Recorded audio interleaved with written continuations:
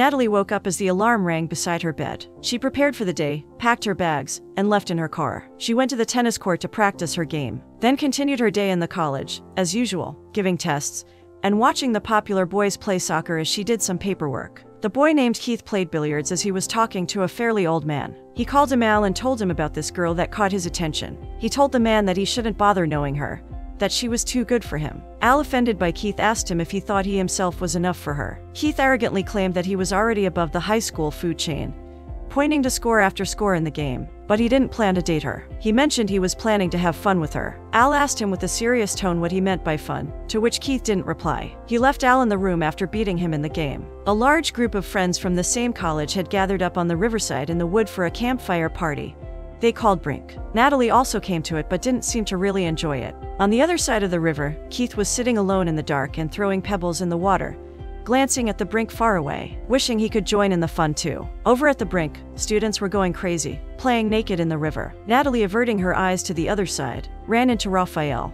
He was a very popular kid in college, with tons and tons of friends. They introduced themselves, and Natalie revealed she was there only to check up on the new transfer students, if they were getting along in the crowd. They had a small chat before it started to rain. Both of them said goodbyes and wished to talk later. The next day, Natalie woke up and was getting ready for her day. She came downstairs wishing her family and kept preparing for her college. Her father told her, looking at the newspaper, to prepare well for her upcoming tennis competition. Natalie replied that she was already practicing a lot for the past week, her little sister adding that she was faster now. She kissed her parents and went away to college with a light breakfast. In the class, the teacher announced the names of the partners for the project. He called out Zetterstrom with Natalie Anderson. She sat down at her station when surprisingly found Keith already seated there. She confirmed his name and started the experiment. However, Keith started working on another experiment. She asked him to focus on the current assignment so that they can get good grades. He chuckled over it and kept doing what he was doing nevertheless. Annoyed with her lab partner, Natalie approached her chemistry teacher. She wanted him to change her partner, but the teacher asked her to bear with the guy and that he was pretty sharp at academics despite how he acted. She sighed walking out of the door when she heard Keith talk rubbish about her to the teacher about how she was a control freak. She confronted him as he came out, asking him what was his problem, but he walked away from her without answering. She changed her clothes by the locker and went to her next class when she found Raphael on her way. They had a small chat, and he invited her to the brink again, to which she replied she will come if he is going too. She looked to his side and saw her weird lab partner gesturing at her, which caught Raphael's attention. He asked who was the guy and if she knew him. She revealed that he was simply her lab partner and nothing else. She was with Keith again in the lab when he mentioned that they both once were in the same play, but she didn't pay attention to him, probably because he was playing as a soldier and she was a princess. He commented how she always saw herself above others. Hearing him say all this, she asked him which club he joined. He replied that he wasn't in any group and he was doing the chemistry lab practices of his own choice. Later that evening, Natalie and her friend were talking about Raphael, and if he was even going to be there or not. Natalie told her she knew he was coming as her friend was putting on some makeup. Natalie and her friend were waiting for Raphael to show up, when Raphael changed the music from the beats to a much more elegant one. All the students, including Natalie and Raphael, started to dance to the music. They both then sat away from the party crowd later on, and talked about what they wished to do after college. Raphael mentioned that he wanted to own his own record label, whereas she told him she wanted her own magazine one day. They continued to talk when Raphael swiftly kissed Natalie with surprise. The young couple was sharing a kiss when a light on the other side of the river blinked. It was Keith who was there in his truck. The next day, Keith furiously went in his truck, ignoring Natalie calling out to him from behind. She told him that they still needed to fill in the lab reports. He questioned her, asking how Raphael was now her boyfriend, which she denied at first, but later questioned him back about how did he know about it, and if he was there at the brink. He said he'll help her complete her lab report on the way in the truck. She hopped in, with no other choice. She wrote down what he narrated to her while he drove. He asked if he wished to go somewhere, after which he took a turn by himself and took her to a building, and then its conference room, holding a wrapper in his hands. Both of them then sat down in the conference room to continue their lab report. He asked her if the college will ever get her a job at a place like this, referring to the room with the big table they were staying at. She chuckled, saying that's never going to happen, but mentioning that her father used to work at a place like this. He tried guessing her father's profession, getting all of them wrong. She said her father used to be a district manager for a phone company, mocking his terrible mind-reading skill. Hearing this, he grabbed her head from above, startling her, and went on to take several guesses about her life. He mentioned that her father hated his job and he couldn't get admission into a big college, so he decided he will make his daughter achieve everything he could not.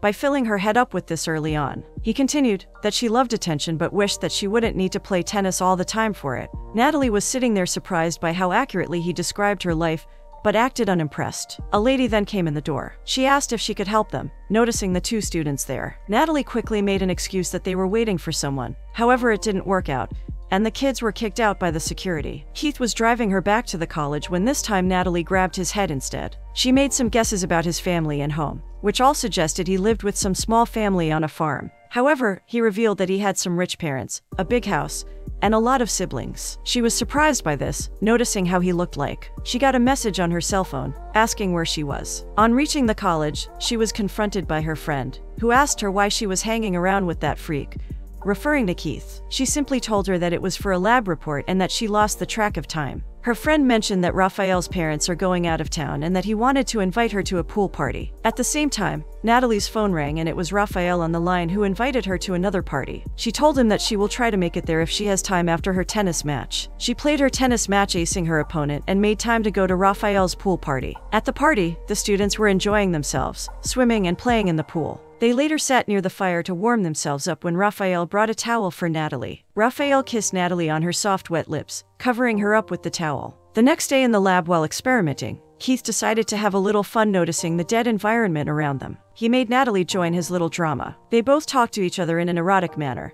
catching the attention of the girls in front of them. Getting out of the class, Keith asked Natalie if she would go with him bowling. She rejected his offer, saying that she already had plans with Raphael. Keith kept persistently asking her, even saying that it wasn't a date, and just a normal hang-around. However, she stood to her answer, rejecting Keith's offer. Natalie later had a drive with Raphael and they spent some time with each other, acting like lovebirds. On getting home, she helped her friend out in writing her proposal to the university she aspired to be in, when she suddenly got a call from a random number. It was Keith on the line, who was still asking her to go bowling with him sometime after school, repeating that he was not asking her out for a date. He told her he will pick her up at 5 and drop her back by 9, and she will have enough time with Raphael later on. She, however, again turned down his offer, telling him that she already has plans. She also asked him to bring the lab notes as it was his turn to write the report, which was important for their score. Natalie's mother, on hearing her talk with another boy, asked if it was the South American boy on the phone. Natalie corrected her mom that his name was Raphael,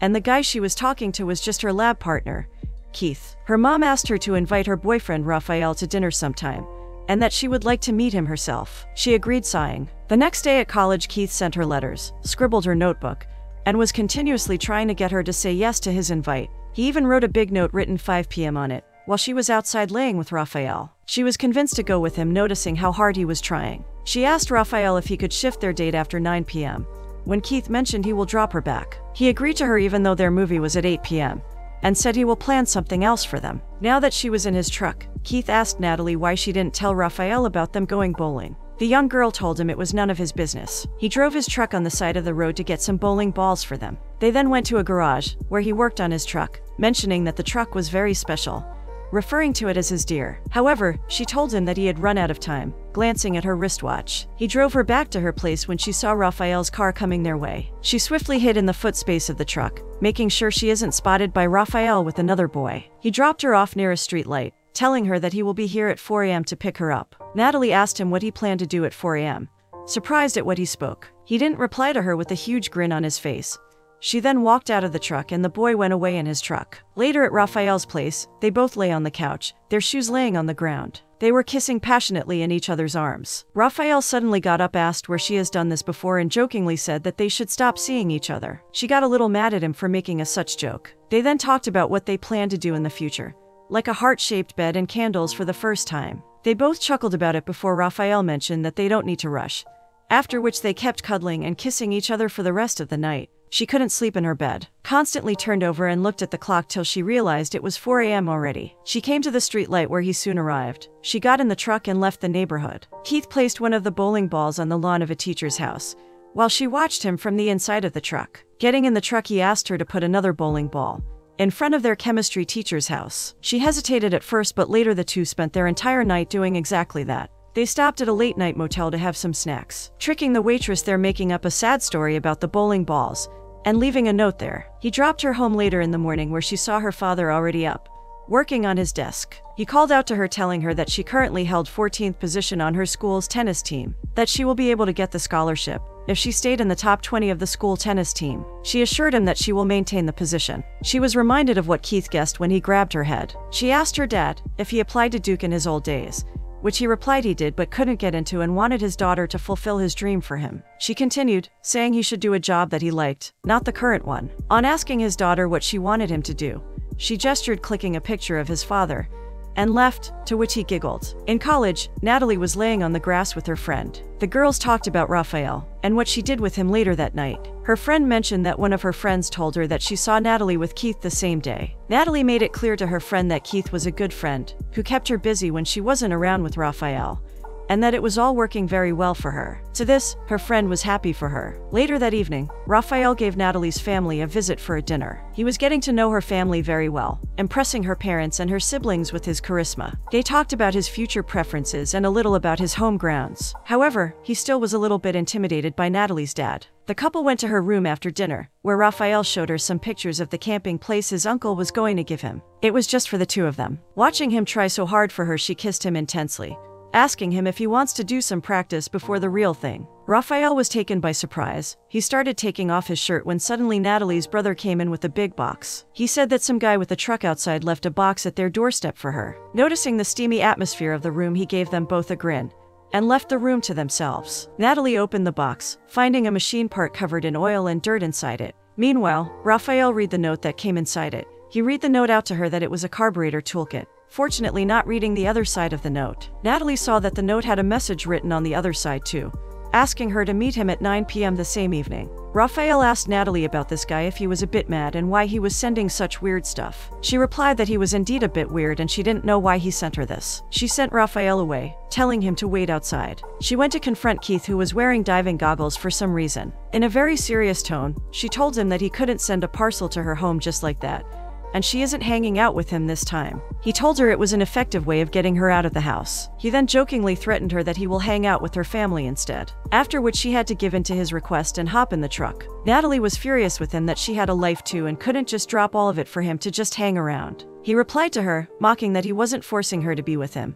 She was free to live her perfect life with her boyfriend, playing tennis and partying. He stopped the car at the crossroads, telling her that she was free to leave if she wished so. Angered by his mockery, Natalie left his truck. She walked back to him, asking why he was doing all of this, writing letters and stalking her. He didn't say a word to her. She was just about to leave when a kid walked out of a car beside them. He wanted to play with Keith and was telling him about the games he played. Keith asked Al to take the kid with him for now, and that he will pay the kid a visit later, waving the kid goodbye. Natalie, noticing all this, found out that Keith was actually a caretaker of that kid from his neighborhood, and he actually had a kind heart. She sat back in the car and he drove it again. He was driving when suddenly Natalie pointed out a dirt road and suggested that they go there. Keith was however surprised and asked her why did she pick this road. She replied that it was just a random pick. He drove his truck on the bumpy dirt road. The road actually led to the same place where Keith used to watch the popular kids have their campfire parties. They both sat near the edge, watching the students enjoying their time at the brink. He told her that he had never been at the brink. She confessed that it wasn't actually a really big thing, and that the students came there only to hook up with someone or show off their boyfriends and dresses to others. She appreciated that he manages to maintain his actual personality and not worry about what others thought about him. He thanked her for the same. They looked at each other as they slowly came in closer and shared a short kiss. However, freaking out, Keith walked away from her, reminding himself that they were strictly lab partners, while Natalie was still trying to figure out what happened. The next morning, Natalie got a call from Raphael, who was inviting her to the campsite again. She told him that she wasn't feeling like going to the brink. He requested a few more times before giving up to her and agreed to go there when she wanted to. After cutting the call, the girl noticed the box Keith left for her on her table. She opened it up and started sorting the items and reading the manual. During her tennis practice, she lay on the court listening to some music, and at the party with Raphael later the same day, she danced with her heart and soul, with her hair open, as lively as they come. She was also living and enjoying life to its fullest. She went to the other side of the brink with Keith again the next day. Laying on the truck, she asked him again, seriously this time, where did he want to go after college. He just replied that he wished to go to a truck show and that only the sky is the limit for what he can do. She suddenly saw the stars moving in the sky and could feel that they were moving. The truck was actually moving. She yelled at Keith to do something to stop the truck from moving. He kept laying on the back of the truck. However, the truck was moving closer and closer to the cliff. She tried pushing the truck to stop it. Keith then jumped out of the truck's back and stepped on the brakes. Natalie took deep breaths to calm herself down, while Keith chuckled and was making fun of the situation, which could have ended up with them both falling off the cliff. Natalie furiously confronted him that he could have gotten himself killed as she walked away from him in anger. He later dropped Natalie on her doorstep, and she told him to take care of himself. She snitched a small bottle of medicine from his truck, which she later found out was prescribed to someone with depression. She figured that he was suffering from depression and must be taking those pills to stay sane. The next day and the days that followed, she could not focus on anything. She asked her teachers and the receptionist for his contacts and whereabouts, but couldn't get any lead. But she found something even more interesting. Her chemistry teacher mentioned that it was Keith who chose her to be his lab partner, and that it wasn't just a random selection. Due to this, she was doing poorly on her tests and couldn't perform in her tennis matches. She could not think of anything else but Keith. He had simply vanished and she was worried for him.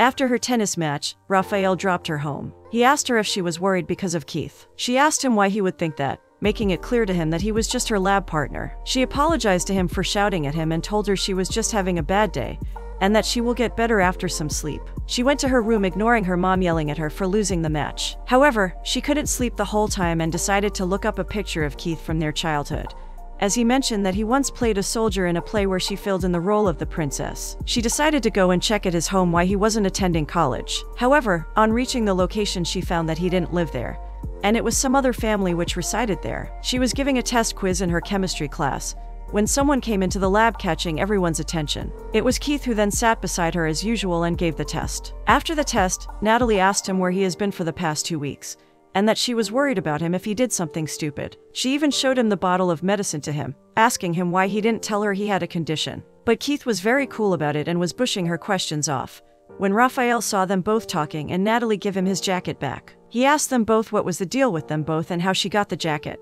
She told him that Keith lent it to her because it was cold the last time they met. Keith, however, started to joke around, but Raphael wasn't in the mood for it. He told Keith to stay out of it and he wasn't talking to him. He left them both and went to class. Natalie tried to calm him down, but he left her anyways. Later, after her argument with Raphael, she went to face Keith once again. She asked him where did he actually live and why he chose her as his lab partner. He kept walking without answering her when she grabbed him by the arm in rage. She told him that everything he said to her was a lie and why was he doing so. Keith, however, didn't reply and went away. Natalie, overflowing with anxiety, decided to take a look into Keith's locker. She looked around in the corridor and then broke the locker with the fire extinguisher. She took out one of the books where his address was written, but before she could scavenge any more information, a guard came up to her. The principal of the college called her parents to her office, where they all had a discussion over her most recent unexpected act. She lied that she wanted some notes that he wouldn't give her, but the principal suspended her for a whole week nonetheless. She was devastated so much that she walked out of her parents' car when they stopped at a signal and went home by herself. Later on, one of her friends gave her a visit. He gave Natalie the classwork and the homework she needed to complete.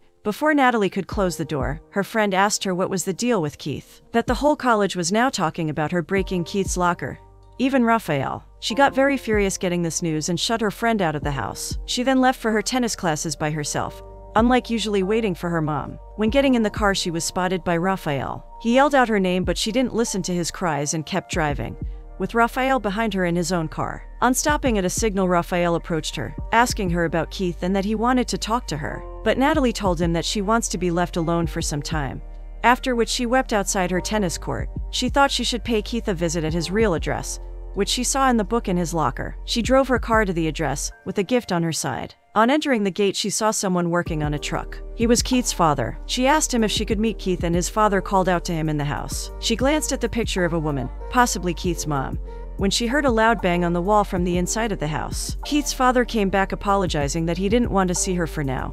Hearing that Natalie left the house, Keith came outside the house a few hours later, smashing the door of his truck and driving it away. He found the gift box that she left for him and threw it aside, driving the truck away. But what he didn't know was that Natalie was laying hidden at the back of it. He drove the truck to the same place he used to every time, the opposite side of the brink. He was glancing at the students on the other side of the river when he heard her voice. She cried to him that she was getting attached to him and that she felt different with him for some reason, and couldn't figure out what he was doing. Hearing this, Keith turned back and kissed, hugging her close. The kiss kept getting more intense, and they couldn't stop themselves. They both lay exposed in the starry sky that night, making love. Keith stopped his truck near the girl's house. She was happy and giggling the whole time. However, Keith then told her that they should forget that tonight ever happened, and that she already has Raphael and should stay with him. She never imagined him saying such words to her. She rammed the door close, walking away from the truck. While he sat in the truck with some thought, reaching her room, Natalie realized her mistake. She gave away herself to someone who didn't care for her, cheating on Raphael, who loved her deeply. She cried alone in her bathroom the whole night, thinking of the same. In the morning, her parents confronted her. They informed her that her tennis points dropped by 15 points, and that it was now almost impossible for her to enter a college. Natalie was frustrated by all of this and her parents deciding her future. She went out of the house and left in her car. She drove at high speeds when she noticed a familiar red car. She went behind the car and found out it was Al, the guy who was with the little kid she met at the crossroads with Keith. She asked him about the kid and Keith. He mentioned that the kid, Billy, passed away from cancer. She felt a sudden hole in her chest when he told her that Keith was also in the chemo program with the boy and only had little time left. She ran quickly to Keith's house, knocking on his door violently, requesting him to open the door, but there was no answer from inside. The same night she called Raphael to end things with him. He asked her the reason for it and why was she letting Keith mess up with her head, but she kept telling him it was complicated. He grabbed her firmly by her hand and she threw him in the pool. She told him that she really liked him and hoped that he doesn't have to go through the terrible things some people have to go through,